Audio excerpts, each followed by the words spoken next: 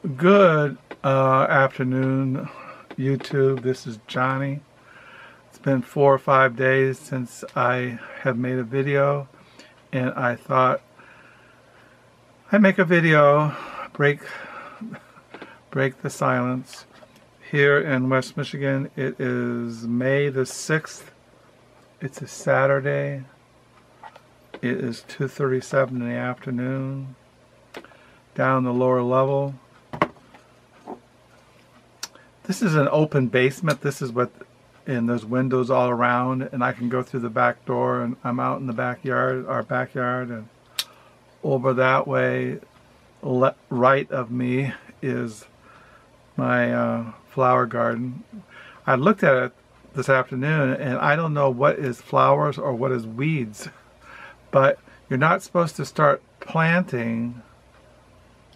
preparing your garden until after Memorial Day, so I have a while. What this video is going to be is that this morning my wife and I, we went to Finnville, which is south of us, maybe 20 minutes, 15 minutes, and we've heard about a used bookstore. It's called Used Books Warehouse, and it's only open on Saturdays from 9 until 1 in the afternoon. And we've been planning to go there just to check it out, because we go to Finnville Public Library. They have a book room, and I've mentioned that we bought used books at the Finnville Public Library. Like today, when we were in Finnville, we went to the Used Book Warehouse, which is, like I said, is open from 9 into 1, but afterwards we went to the Finnville Library book room and looked at their used books, and I bought one used book, Once Upon a River by Diane Setterfield. I have her novel, The 13th Tale, but this is her other novel, and I didn't have this one in my library, so I picked it up. You know, I think it was only 50 cents. 50 cents. So in this video, I'm just going to show you, I got stacks of used books over there from Goodwill, Legacy Thrift Store, Salvation Army, Blue Stockings Bookshop. I have Blue Stockings over here, but I'm not sure if I'm going to show them. I'm watching the time on the corner of this screen here, and I've been going for almost 3 minutes. So I'm just going to show you, first of all, here on Saturday, May 6, 2023, Saturday, what I found. Now, they have thousands of books, and it's a warehouse full of books, and they put books out all the time, because when I was talking to the fellow, it's run by a couple. They're real estate. They're in the real estate. They're realtors, but this is kind of like a hobby of theirs, and they used to sell books online from Amazon, but they kind of got really big. So he told us to come back, you know, end of the month, and so Carol and I are going to go back there probably in around June, end of June. I had to go all around. The books are not in any kind of order. They're all over the place. It's dark in there, cold. It's like a warehouse. But I did find some things. I'm just going to show you, because I'm just rambling here. And I look for things that I collect, or unusual things. And you know, I bought a novel that I do not see in this. Once I look at, there's something I bought that I don't see. No, I think there are more books in the car.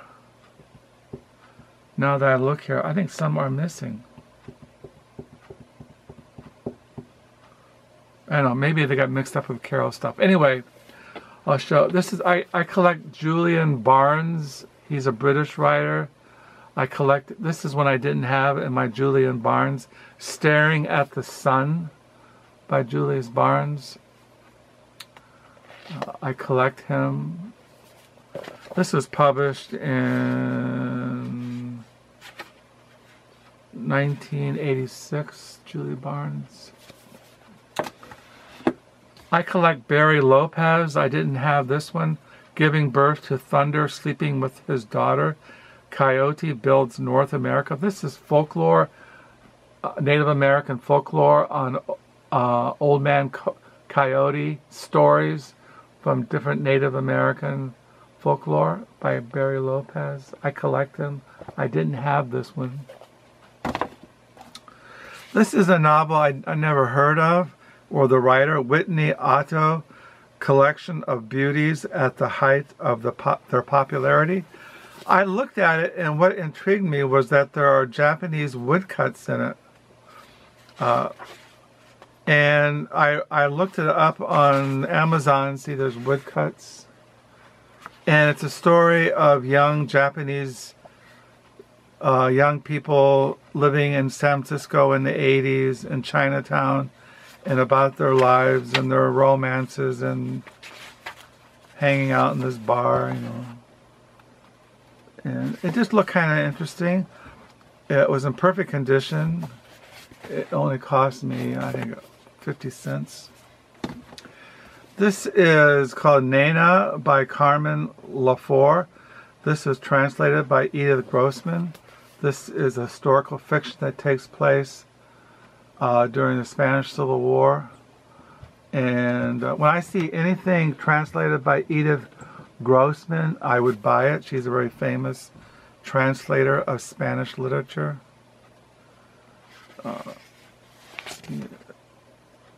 So this was first published, I think, in 1949. This is a new translation. 1945 it was copyrighted. And it has a foreword by Marlo Vegas Lassa. I have at least 20 of his novels in my library. He's one of my favorite South American writers. This is by an Israeli writer. This is Drabble. He's an Israeli, Amos Oz, in the land of Israel. This is, he travels throughout West Bank in the early 1980s to talk with workers, soldiers, religious zealots, aging pioneers, new immigrants, desperate Arabs, young fanatics, dreamers, and visionaries. He asked them where Israel had come from, what the present held, and where it was headed. So I'm interested in his Israeli-Palestinian conflict, and I collect the writings of Amos Oz. I had this in my library, but I wasn't sure. This is by Maggie O'Farrell. The husband that first held mine. No, not the husband. The hand that first held mine. And by Maggie O'Farrell. I have this, and so tomorrow, when I volunteer on Monday at the Book Nook, I'll take it. This is a writer named Clarke. I have two of his novels. He wrote The Arsonist's Guide to Writers' Homes in New England and Exley. And I have those over there in my bookshop, but these are his short stories. The Price of the Haircut by Clarke. These are his short stories, and I picked those up to go along with his other books, which I enjoyed reading. This also I found out when I was cataloging and library thing. I already have it. With Our Backs to the Wall, Victory and Defeat in 1918 by David Stevenson. This is on the First World War. I collect books on the First World War, and I had this one, so I'll get rid of it somehow. I also collect, this is Natural History, Monster of God, The Man-Eating Predator in the Jungles of History and the Mind by David Quammen. I have two of his books. He wrote The Song of the Dodo, and I have another book by him, but this is another book I didn't know he had, so I picked it up from I like reading natural history, history of ecology, conservationist movement, and so I picked this up. This is a memoir that I looked at a while back, and it came into the Book Nook, and I didn't buy it, and I've been looking for it. It's called Barbarian Days, A Surfing Life, a memoir by William Finnegan. I've been wanting to read this, so I found a copy of it. This is one of my favorite short story writers, is Alice Munro, and I didn't have this one, the Moons of Jupiter short stories. So, I also collect the writings of the British writer William Trevor. These are short stories, last stories.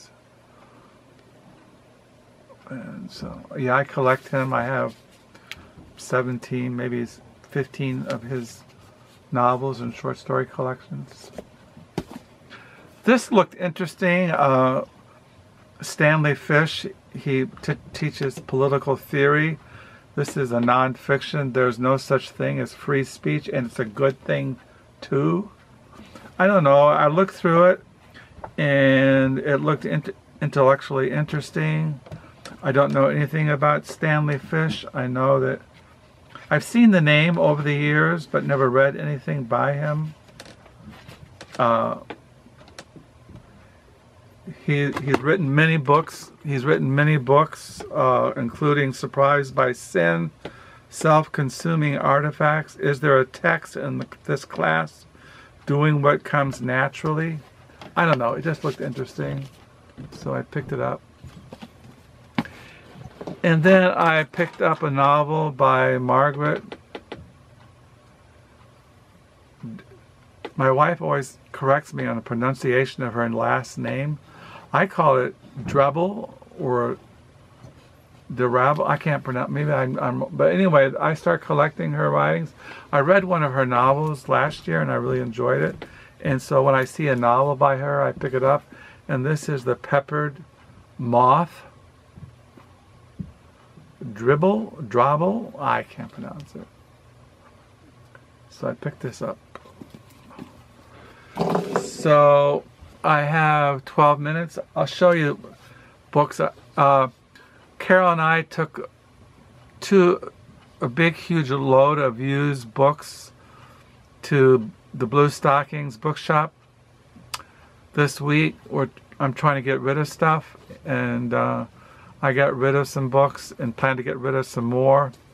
Also, one thing I went through, I dumped into a dumpster to recycle paper, all my college notes, all my seminary notes, all my adult Sunday school notes, and all my sermon notes, boxes, and I dumped it all. So it was kind of a little bit traumatic for me, but I realized that I'm going to be 71 this coming August, and maybe I have a good 20 years of having mental faculties working, and I know I'm never going to preach or teach the Bible again, so I just dumped it. And so now, yesterday I got rid of that 32 volumes of the Dictionary of Art I gave to a homeschool teacher who teaches art history. I got rid of that, and I'm going to get rid of some more books. So we were at Blue Stockings getting rid of books, and I had some in-store credit, and I picked up certain things for 50 cents a piece. I picked up another copy of Alice in Wonderland for 50 cents. Alice in Wonderland is one of my favorite books. Alice in Wonderland by Lewis Carroll.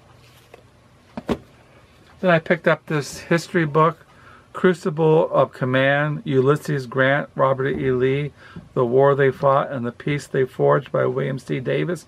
William C. Davis is a very famous Civil War historian, and I collect books on Ulysses S. Grant, and I like to find books on Robert E. Lee.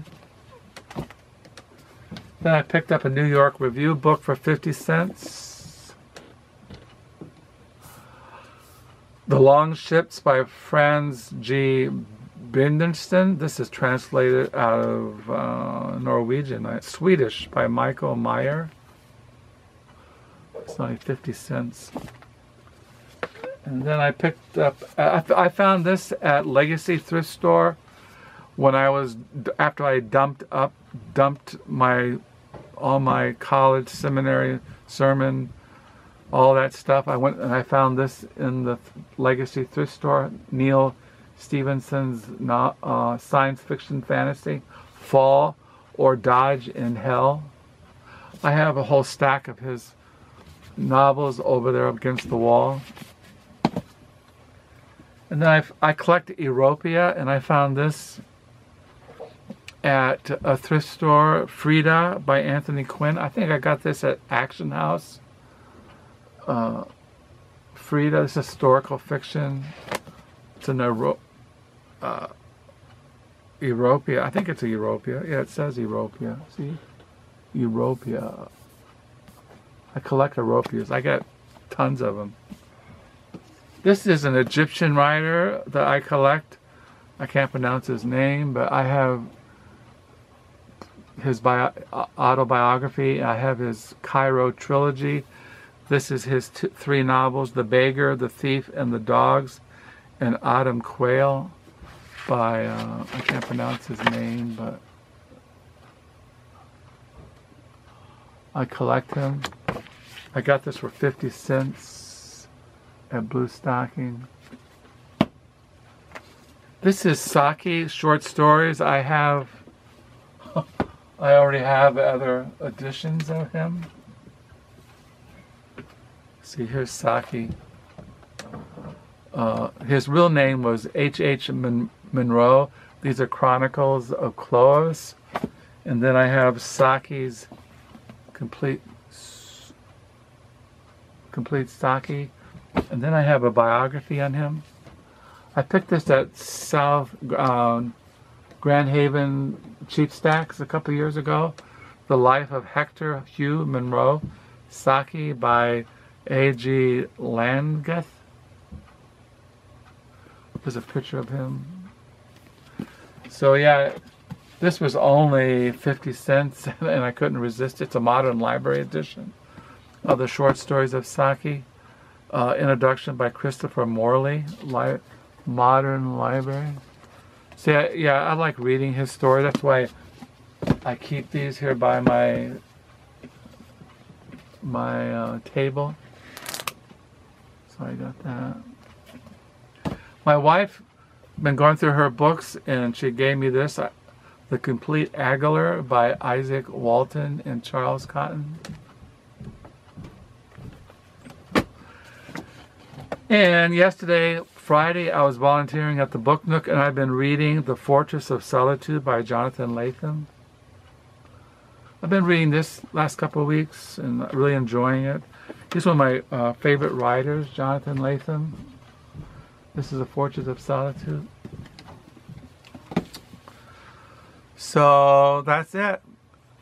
Tomorrow's a Sunday. On the 17th of this month, we're going to go over to Grand Rapids. We're going to visit some used bookstores, celebrate our wedding anniversary, and I got books coming in the mail. Like I said, I got a stack of used books over there. I'm not sure if I've shown those. I don't think I've shown all of them, but that'll be in a future video.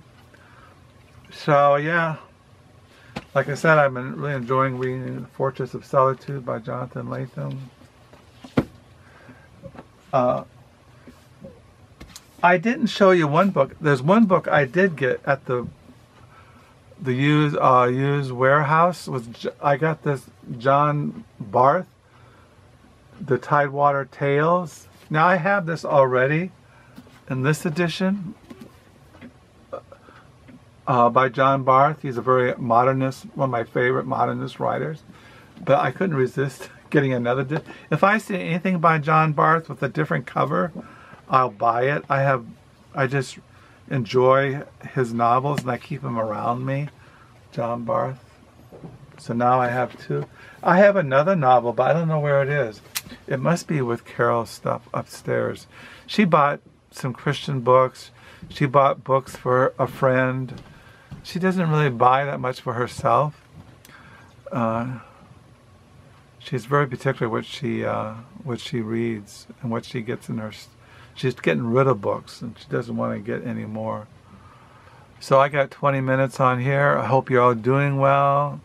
Thank you for comments on my last video where I showed you my diaries, and I've showed you my. I did get field notes in the mail this week. I'll show those in a future video. Another order of field notes. So yeah. So not much else to report. So I'll sign off. Hope you're all doing well. Thank you for the comments. Thank you for subscribing. Do pray that as you go into the new week, you have a good reading week. Hope you're having a good month.